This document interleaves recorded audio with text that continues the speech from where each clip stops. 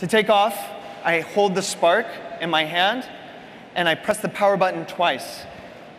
Spark starts looking for a pilot, and now that it recognizes me, it will automatically take off from my hand. Within seconds, I can get the spark in the air. Now, it's flying, but I need to control it. I want to angle it around to get just the right shot that I want. So to do that, we designed an interface using the simplest control interface that we could think of. And it's not your smartphone. Take a look.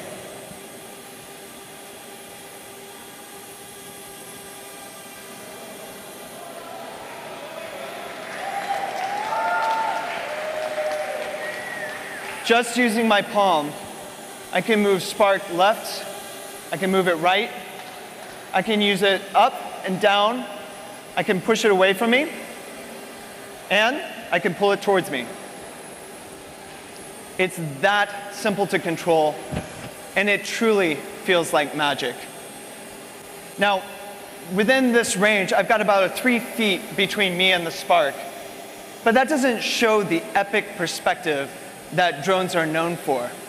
So in order to get that perspective, I'm going to tell Spark to fly a little bit further away from me, and I'll do that by waving. Just like that, Spark flies about 10 feet away from me and keeps me centered in the middle of the shot. It's fantastic.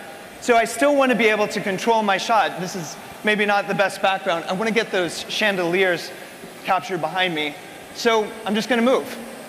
And Spark is actively tracking me as I move around so that I can choose the right scenery behind me. All right, this is the shot I want. And I'm going to take a picture just by doing this.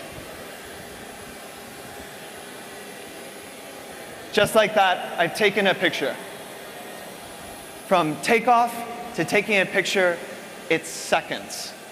Now, I can still bring it back and land just by waving. This is using gesture control from start to finish to control the Spark's flight. And I'll land it just on my palm.